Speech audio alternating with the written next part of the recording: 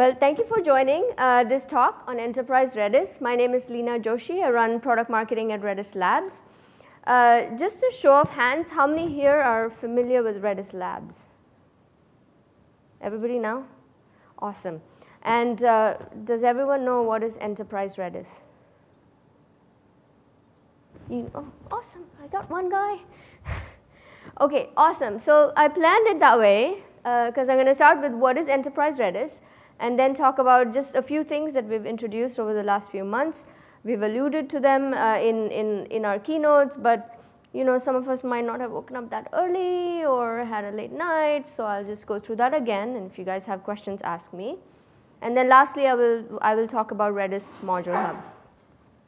OK, so first, the word enterprise probably conjures up Star Trek Enterprise, or maybe USS Enterprise, which can give you a clue as to what I used to read while growing up.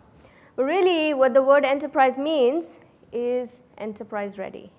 So when you say enterprise Redis, what you're really expecting is infinite seamless scaling. You're expecting true high availability, the ability for your Redis layer to weather all storms.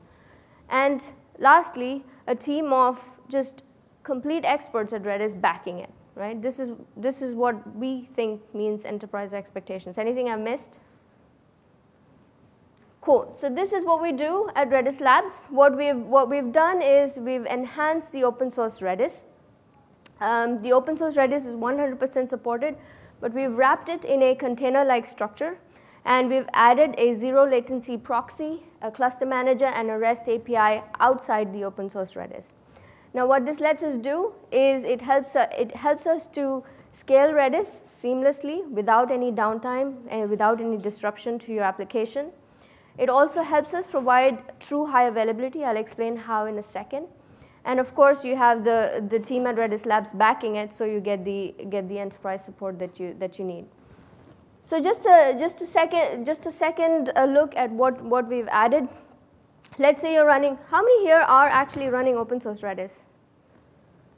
Cool. And how many are running just a single instance of open source Redis? OK, so you guys are running multiple instances of Redis, and you want to scale it, you want to add instances. Redis is single-threaded, single core. So even if you're running it on really large instances, it's only actually using one core in the machine. So what the addition of the container-like structure that we've created does is it helps you create multiple instances of Redis, each one of which can utilize a single core on your machines. And you can do this via a UI, an API, a CLI. You can do this without any disruption or downtime. You can do it with no performance impact. So this makes it more efficient for you to run Redis. It also gives you an easy deployment mechanism for Redis. So where it would take you days, weeks to write the mechanism to deploy Redis, you can do this with, with this pre-built product. Make sense? The thing at the bottom, the odd number of nodes. So I'm presuming Redis is a critical layer for you guys. And in order to make sure that your data, you have the right quorum to handle network splits, typically you will have 3 copies of your data.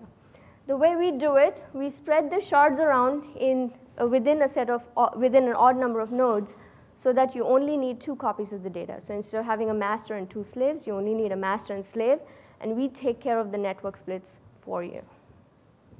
Make sense? So we have a shared nothing cluster architecture, and because we completely wrap the open source, we have 100% support for the open source commands. And moving from the open source to the enterprise Redis version is a single line CLI command. So it's no big deal to upgrade or anything like that. This is the technology that runs our Redis cloud. So it's available as a cloud service that runs across all the 4 major infrastructure as a service providers. And it is available as downloadable software. So this is the same technology that supports over 50,000 customers. Most of them are free, but there are 6,000 enterprise customers that are running on Redis Cloud. As you can see, the architecture allows you to run multiple multi-tenant Redis databases and this is what we use to run Redis Cloud. So we have the sort of operational expertise and years of experience with doing this in a production environment. The same software that runs Redis Cloud is available as a downloadable software as well. So if you're running open source Redis in your environment and you want to get the benefit of Enterprise Redis, you can simply download the software off of our website. It's called Redis Labs Enterprise Cluster. Who thinks this is a sexy name? Awesome, Sharon. Thank you. However, it does connote that it is a real solid enterprise product. It has been available since early 2015. Now, even though it's been available since early 2015, since we've tried and tested it for years on Redis Cloud, it is a much more durable product than you would think. We have over 100+ enterprise customers already running this on premises, and managed versions of this are also available. Making sense so far? Cool. So the main reasons you would look at Enterprise Redis, the first one is simple, seamless clustering. So if you wanted to scale your Redis, create additional shards, create additional slaves for your Redis instances, all of that you can do via UI, API, or CLI, again, without any disruption or downtime. If you're running open source Redis, let's say on AWS, and if you wanted to scale it, you want to scale it up, you pretty much have to take a backup, create another instance, move all your data, change all the applications to point to this new instance, which means disruption and downtime. So you avoid all of that with Enterprise Redis, whether you're using Redis Cloud or Redis Labs Enterprise Cluster. The second thing is RLEC is always on, highly available, and persistent. And we have done a benchmark. So I'll skip to the benchmark right here, and I'll come back. Oops, wrong version of slides. OK, so the benchmark basically shows that is a benchmark that we performed where we compared various providers of open source Redis and how long it took for them to react to failures. And the benchmark shows that every other provider took over 10 minutes or 20 minutes. In some cases, they lost your data. And given where Redis plays in your infrastructure, we think this is a bad idea. Redis Labs Enterprise Cluster and Redis Cloud responded within 6 seconds. So we provide basically all the features that you need for high availability in a Redis environment. We have also done performance optimizations. Now, since we introduced the proxy, that gives us a mechanism to do pipelining, to maintain persistent connections. And because of this, the Redis that we run, the enterprise version, has a very predictable performance, no matter what load you put on it. Make sense? I'll talk about the operational cost savings in a second, but also Redis Labs has the maximum number of people contributing to Redis, and this is the expertise that is supporting the Redis. So I'll skip through these slides since they basically cover the main points. No downtime while scaling, you get linear scalability, cross-shard operations are supported. Through the UI, API, and CLI, we support auto sharding, shard rebalancing, shard migration, all of those things. The high availability works across data centers, regions, and clouds. You get instant automatic failover. This is the benchmark. I'll show you the results in a second. You can also use persistent Redis in this setup, and you get backups and disaster recovery as well. Has everyone seen the right-hand side benchmark so far, the NoSQL performance benchmark? Where we took an application, a write-intensive application, benchmarked it against most of the other NoSQLs. The product used for that benchmark was Redis Labs' enterprise cluster. And we demonstrated some pretty high performance numbers in the benchmark. If you're not familiar with it, just shoot me an email. I can send it to you. As I mentioned before, because we allow the creation of multiple Redis instances on the same server, your database is processed by multiple cores. So you get the higher compute power. And we have several built-in performance enhancement techniques as well. In terms of operational cost savings, so you get the benefit of better hardware utilization. You're maintaining one less copy of the data. You're reducing manual labor through the automation that's already included in the product. and you're shortening your time to deploy Redis by over 50%. So these are the sources of your savings. The one thing that I will talk about in the presentation is now how do you cut costs even further with flash memory.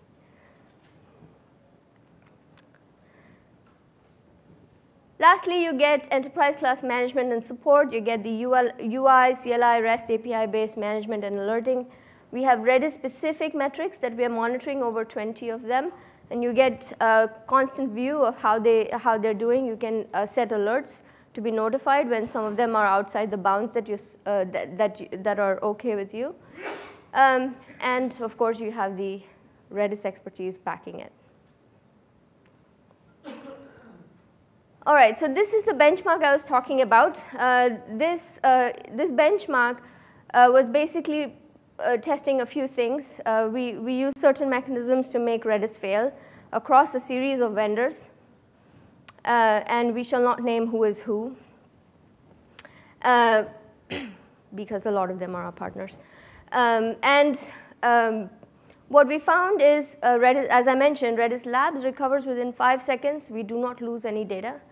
All the other vendors not only took over 10 minutes to recover, but also lost data, which is pretty damning, if you ask me. Questions on this benchmark?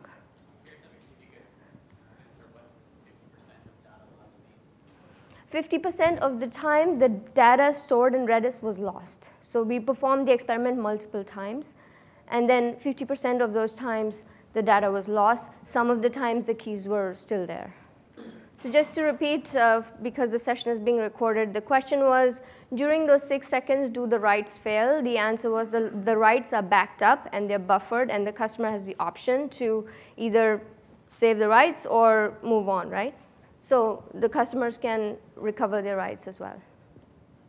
Make sense? Thank you a lot. In order to provide high availability for Redis, we think that whatever Redis you're using should have the following, the capability to withstand the following failure events. It needs to withstand a process failure, a node failure, a multi-node failure, a network split, a zone rack failure, as well as the region cloud failure. And this is what we aim to provide with Redis Labs, both the cloud as well as the enterprise cluster. Cool.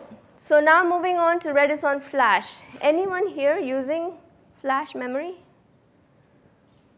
Yeah, like why would you do that? Why would you do that? Okay, so one of the things is, we're still in the old world of thinking where analytics can come 1 month later after a batch process runs, and then we can change our recommendation engines to do new recommendations. This is really the old way of thinking, if you ask me. While you're thinking in this old way that you have plenty of time, actually time is running out. What you probably saw, you saw a bunch of presentations this morning. You saw one done by the Databricks guys, and if that didn't inspire you, they're doing real-time analytics. They're doing analytics with real-time data, and they're changing the recommendations on a real-time level. You need to be running basically as fast as you can. So we started in 2005 where the term big data started to gain popularity, mostly because the tools became generally available to harness it. But we've kind of moved on. Batch insights are now, it's accepted that batch insights will drive business, but really where you need to be is where real-time insights are driving automated decisions. And in order to do this, yes, your insights need to be instantaneous, which is why you use Redis, but also needs to be cost effective. So we think most of your processing, both operational and analytics, is gradually going to move to memory-like speeds. But you cannot just dump everything in memory because of the cost, and this is where the technology shift is making it possible for you to run these types of analytics at memory-like speeds with low cost. Make sense? So that's where Flash comes in. Flash has been much cheaper than DRAM, but also terribly slower. And now we're seeing advances in memory, NVMe memory, in particular, we recently did a benchmark with, where it is slightly more expensive than flash, but only a little bit slower than DRAM. So what are the results with that kind of, I'm going to skip ahead to this slide. The results are that you can get in-memory like performance, 2 million operations per second with sub-millisecond latency and greater than 1 gig disk bandwidth with a combination of RAM and flash. So how did we get here? So what we've done is with Redis Labs Enterprise Cluster, the downloadable product, we made it so that it runs on a combination of RAM and flash memory, where it recognizes flash memory generally as slower memory, and you can configure the ratio between how much data you want in your fast memory, which is RAM, and how much data you want in your slow memory, which could be flash, it could be 3D crosspoint, it could be NVMe-based flash, whatever you want.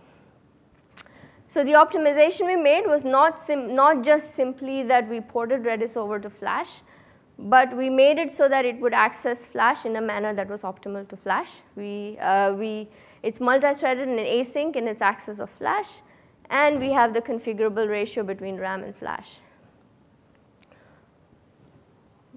Flash is not used as a persistent store, it's used as a RAM extender. Your key list is in RAM, your hot values are in RAM, and your cold values are in flash.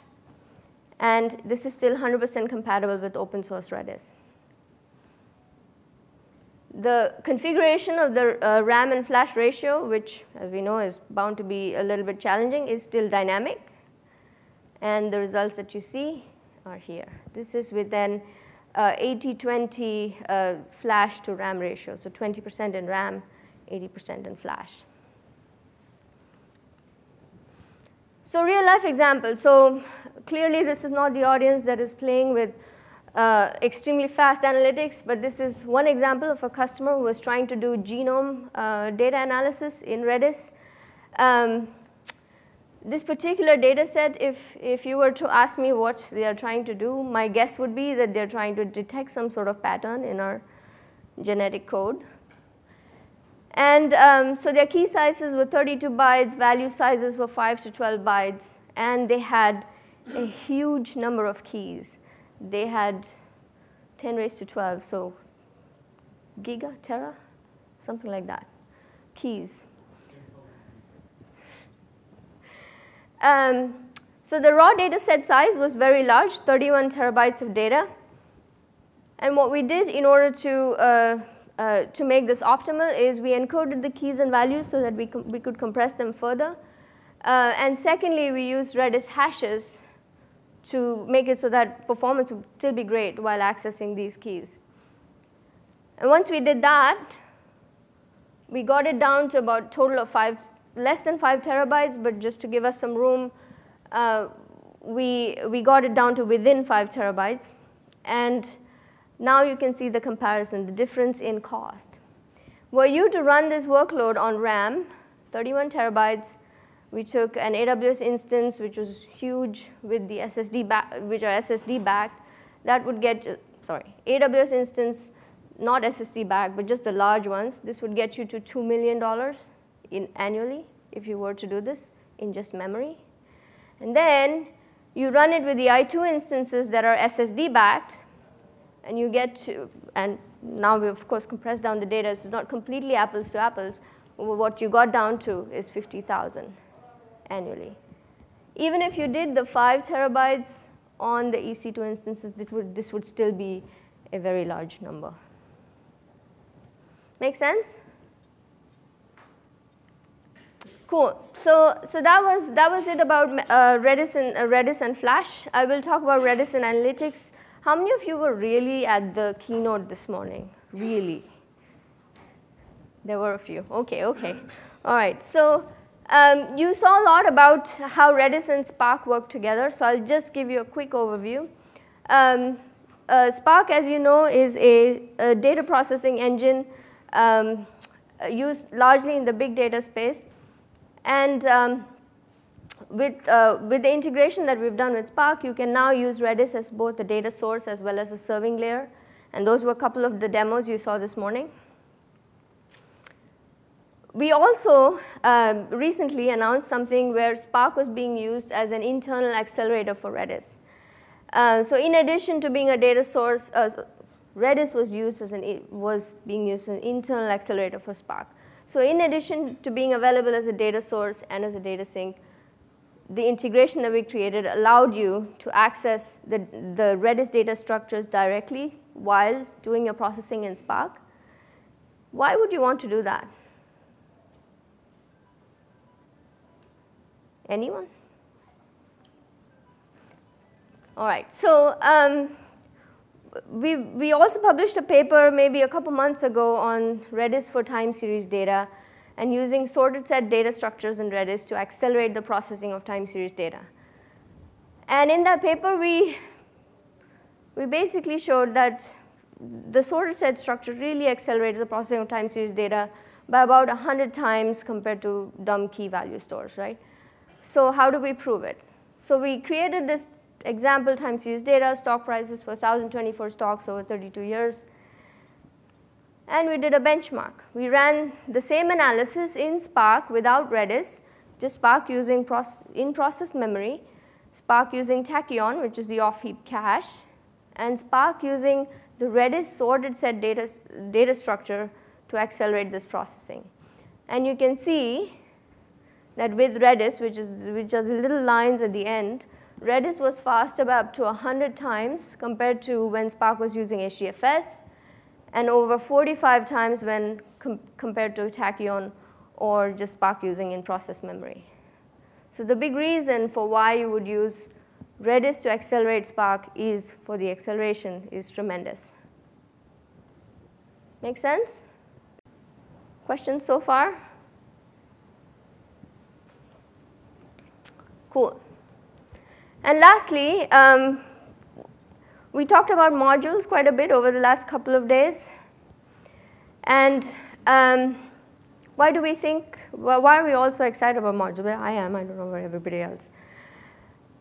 The big reason is, well, we think it really extends Redis's use case coverage. If you were, first of all, data structures already make Redis pretty versatile. It can help you cover a wide variety of use cases.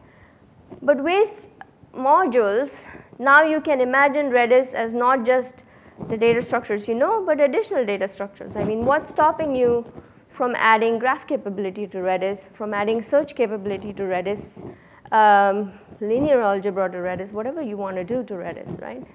So when you think about all the range of use cases that you could potentially have, and why you would even think about choosing other databases, the modules that would be available with Redis would pretty much take away the pre-built notion, the pre-built data model notion away. Make sense? And then the reverse question would be, well, why would I use Redis for this, right? Why would I use Redis for graph? Why would I use Redis for my columnar store? Why would I use Redis for my JSON documents? Well, it's fast. You need fewer servers. You don't need to worry about multiple databases in your environment.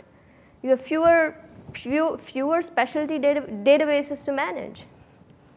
So that's why you would do it. That's why we're excited. We're like, oh, Redis can be this big thing now versus just your in-memory data structure store. Make sense? Yeah. Everyone excited about it now? Yeah. Cool. So really, what modules does is it turns Redis into a multi-model database. Where we've been looking at the market as, oh, well, Redis is key value. Can it really handle document data? Can it really handle graph data, et cetera, et cetera? All those questions go away. So we also announced that Redis Module Hub will be available over the next few months. Timing is TBD. But what do we think this is? We think this is a marketplace for everyone. Every problem that a developer out there is solving with Redis, with the Redis module, now you can make that solution available to developers in the enterprise, right? Make it enterprise ready using Module Hub. It will also, we think it will also help developers monetize their work and reach enterprise customers. And lastly, for users of Enterprise Redis, it will give you guys the peace of mind before you deploy the modules. You know that there is an enterprise like yourself backing it, providing support for it, certifying that it's compliant with all the other Redis versions out there. That's what the function of Redis Module Hub is. Make sense? Cool. So we showed a little bit of this in the morning. It's already up, www.redismodules.com. And you'll see that there are already some modules out there. The Redis search module, the image processing module, Bloom filter, etc. The search module, which I think was developed in just the last 2 weeks, to be quite honest, is already the world's fastest text search engine. It's pretty awesome. It's 32 times faster than specialized search engines like Elasticsearch and Solr. This is what makes modules really, really powerful.